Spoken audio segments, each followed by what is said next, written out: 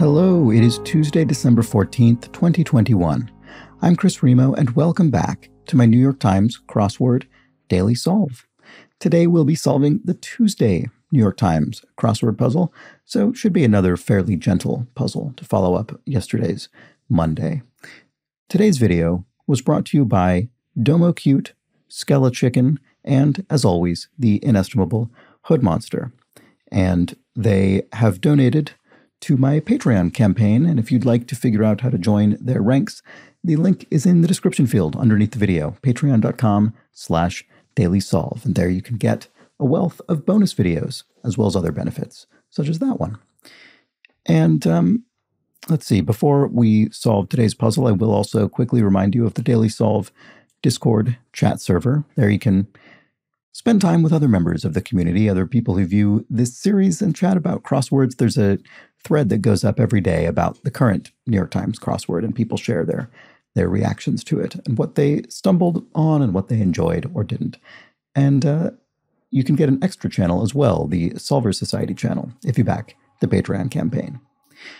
Anyway, let's move on to yesterday's crossword and discuss some clues there that got some interesting comments from people about some context that I didn't have. For instance, Bryn Mawr College in the United States. I said, boy, that looks like Welsh language, that name, Bryn Mawr. And Kathy Swope said, indeed, Bryn Mawr has a Welsh derivation. It's named after an estate near Dolgellau in Wales that belonged to Roland Ellis, a Welsh Quaker who emigrated to Pennsylvania to escape religious persecution.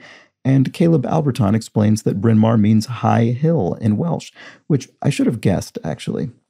But anyway, it goes on to say the town was named after an estate in Wales belonging to a Quaker who emigrated to Pennsylvania. So it goes on. And Caleb Alberton also explains that Ice-T is the stage name of Tracy Lauren Marrow, who took the name, according to Wikipedia, as a tribute to Iceberg Slim, the author of Pimp, a memoir, and Trick Baby, which was adapted into a blaxploitation film. Iceberg Slim was called such for his frosty temperament and for staying calm in emergencies. And finally, this was quite a mistake on my part. Byron Torrey observes that I referred to a seahorse's prehensile appendage as being non-functional or unnecessary. Prehensile means capable of grasping, such as a monkey's tail or elephant's trunk.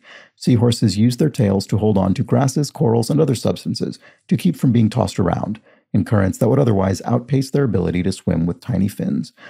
What you were describing, evolutionary leftovers, is known as vestigial. So yes, that is absolutely the case. I completely mixed up prehensile and vestigial.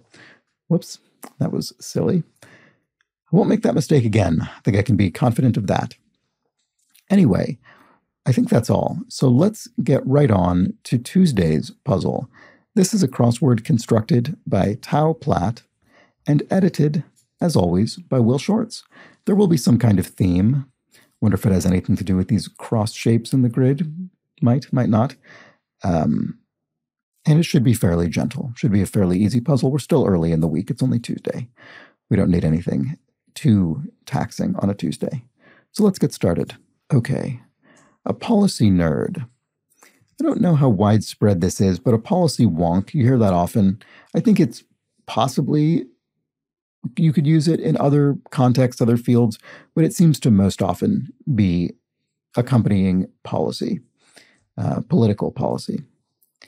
And here we have director Wes Anderson, who recently came out with The French Dispatch, and a Tolkien monster with an O, probably an orc, I would think, and a secretive organization. Could be the NSA or the NSC. You see both of them in here, the National Security Agency or Council in the United States. But based on the crosses on 17, I assume it will be a National Security Agency.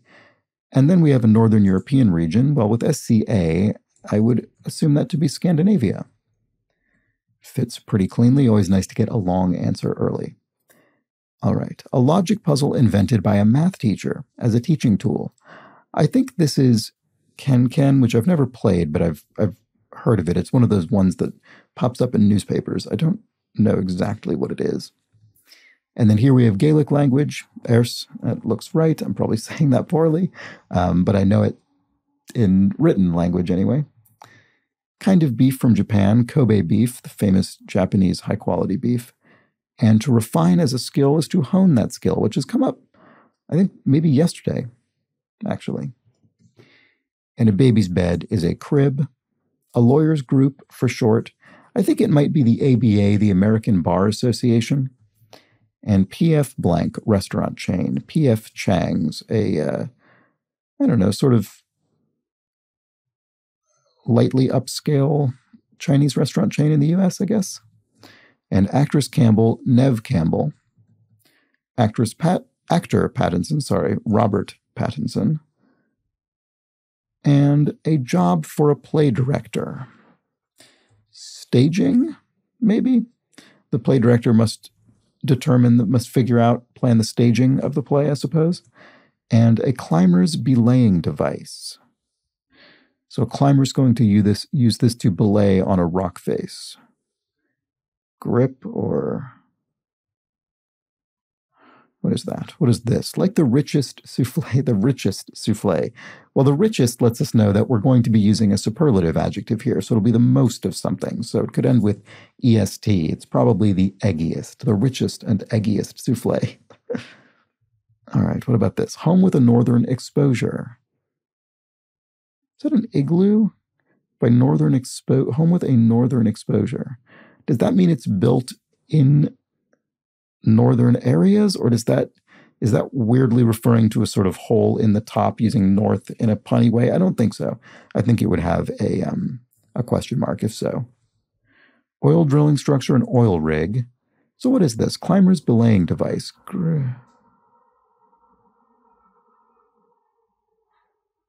What is that? I don't think I know this word. Its flag has a blue 61 across. All right, what's that? Flag symbol seen twice in this puzzle's grid. Oh, interesting. Oh, so maybe it is the cross.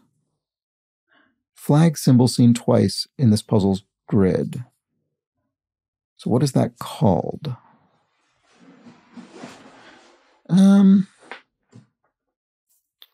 I'm not sure. Let's just keep solving and see what happens. Female friend in France could be amie, with the E on the end indicating the feminine as opposed to masculine version. Gluttony and lust for 2. They could be sins, it's 7 deadly sins. And philosopher Immanuel Kant, Kant. So does that work here? Yes. To query is to ask somebody something. Actress Pharaoh is Mia Farrow. And a cozy lodging is an inn. So that all works. Outed maliciously online. That is doxed, which comes from, I guess it's turning the document doc into a verb, doxing, releasing somebody's documents without their consent. And a county of Newark, New Jersey. I think this probably is Essex based on the crosses here, but let's check them. Got married in Vegas, perhaps. Eloped. And the perhaps lets us know that these things it's not a direct definition or synonym. It's obviously you can get married in Vegas without eloping. You can plan a marriage in Las Vegas and get married there, but it's sort of known. Las Vegas is known as somewhere where people elope. So we're saying, might be that, perhaps. Okay, feeling of dejection. I'm not sure offhand. And then a lyrical dedication, an ode. The official crossword form of the New York Times crossword puzzle is, of course, the ode. And that's awesome. Could be what? So something? So maybe not. Star Wars racing vehicles. Pods, I guess. Pod racers. I didn't know they were just called pods. That was from the Star Wars Episode 1, I think. And swords with blunted ends are épées. The fencing, used in fencing, I guess. And that's awesome. Oh, so dope, I suppose. Okay, wouldn't have gotten there without some crosses. But fortunately, we got the crosses. Oh, its flag has a yellow 61 across. Sweden. And then its flag has a white 61 across. Denmark. So, okay, and the Scandinavia is actually appropriate here because the Scandinavian countries, they do all have, I think all have crosses on their flags. That is a very common motif on Scandinavian flags. So that's actually sort of part of the, I think it's lightly part of the theme, even though doesn't seem to be connected to the answers in the way that the others are. So what about this? Penultimate matches, the semifinals. And nest egg, your savings, your nest egg, your savings, what you'll retire on. And blank been meaning to mention, I've been meaning to mention. And a vacation destination could be a resort. If one was in a state of suppressed agitation, it could be stewed, perhaps. You were stewing, you were suppressing your ire, your frustration, your agitation. Drops on the grass could be dewdrops. And novelist Graham Greene, the Quiet American, and so on. Okay, C58 down. With 58 down, car air freshener shape. A pine tree, I think, is a common shape for a car freshener. Air freshener in a car, sorry. Twee. Not correct. That would be tree, not a twee. I was confused when I came across here, and it said flag symbol seen twice in this puzzle's grid, and I thought, oh, maybe it's the Nordic cross, but I had Nordic cross. Anyway, Nordic cross. Okay, so I didn't really remember that that's what that was called, Nordic cross. I'm sure I'd read that at some point, but it didn't remember it being called as such.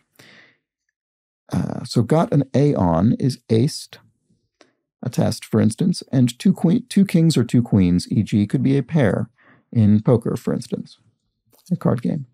A set of moral principles could be an ethic, and military helicopters, colloquially. I'm not sure. Not really sure what that is. What about this? Yay. Could be hooray or hurrah. Probably has an A there either way, but the end could be Y or H. Actor John of Good Omens. Was John Hamm in that? I'm not sure. Because that would work with the H. So let's check the crosses. Our in Italy could be Ora, or is Ora, I would think.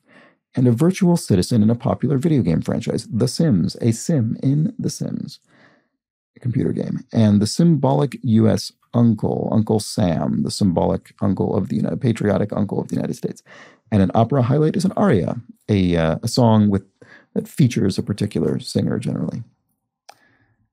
Okay, so that does look like hurrah. And what about over here? We have the military helicopter. Losing track. All right, let's jump back up. So what was this? Feeling of dejection. Oh, lowness, I suppose. More straightforward than I was making it, I guess. Just the state of being low or dejected. A soup starter could be a stock. You would make soup from a stock.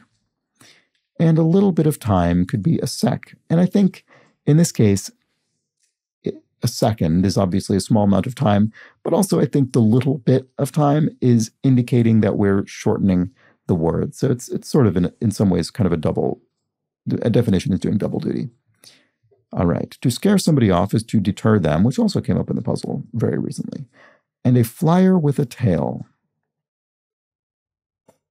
Flyer with a tail. Is that a bird or an airplane or what? Fiona or Shrek? Shrek is an ogre from the film and children's book Shrek. So there we go. And it's an or clue, so it's singular, not plural, even though two examples are listed. It's not ogres. Okay, to play dirty is to go low, so we've got another low there, mirroring our lowness. And I see, the popular vote winner of 2000. So that, in the 2000 presidential election, Al Gore won the popular vote but lost the Electoral College. So George W. Bush won the presidency in the United States. And its flag has a blue and white Nordic cross, Norway. This is a fun little theme. I was wondering at the beginning if the two crosses were involved in the theme, and it turns out they absolutely are. So lingers on is dwells on. And what is this? Yet another. Its flag has a blue 61 across, Finland. Although Finland is Nordic, but not Scandinavian. So the Scandinavia is not, I suppose that's why it's not linked to the other answers, because it isn't It doesn't strictly describe all of these countries, but it is sort of related. Several of these countries are Scandinavian. But they're all Nordic. That's for sure, I think. All right, here we have Blanc Jacques Dormez-vous, Frère Jacques Dormez-vous, which is the French nursery rhyme. So I guess that means, Brother Jack, are you sleeping? Dormez-vous. Flyer with a tail. So what is this? Oh, a comet, perhaps? A comet has a tail. So that was a completely different direction than I was thinking.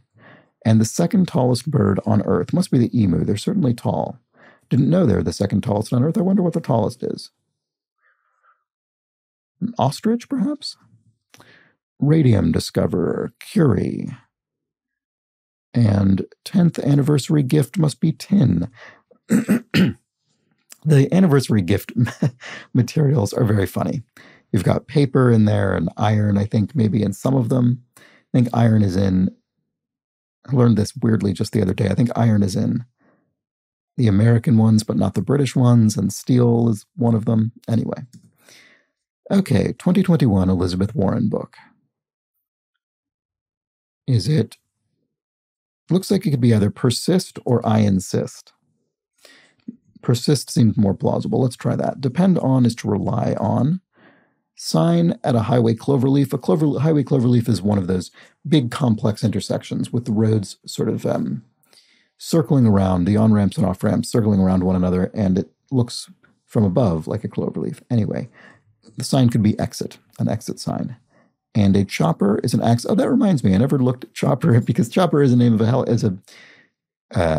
slang term for a helicopter. It reminded me I've never looked back at military helicopters colloquially. Hueys. Okay. I'm not quite sure of the derivation of that, but it sort of sounds like I've probably heard that in a film or something. Okay.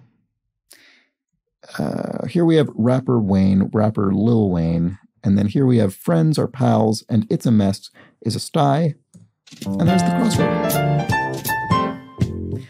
I would say that was, all things considered, a nice, gentle solve, exactly as we would expect, and for which we would hope on a Tuesday. And a nice theme. We had the flag symbol seen twice in this puzzle's grid. These two crosses, Nordic cross, we now know that that's called. We had a reference to Scandinavia, which connects several of the nations in the answer. And then we had, I guess there isn't a single answer that's going to highlight all of the countries, but we had Finland with a blue Nordic cross, Norway with a blue and white Nordic cross. Let's see. Sweden with a yellow Nordic cross.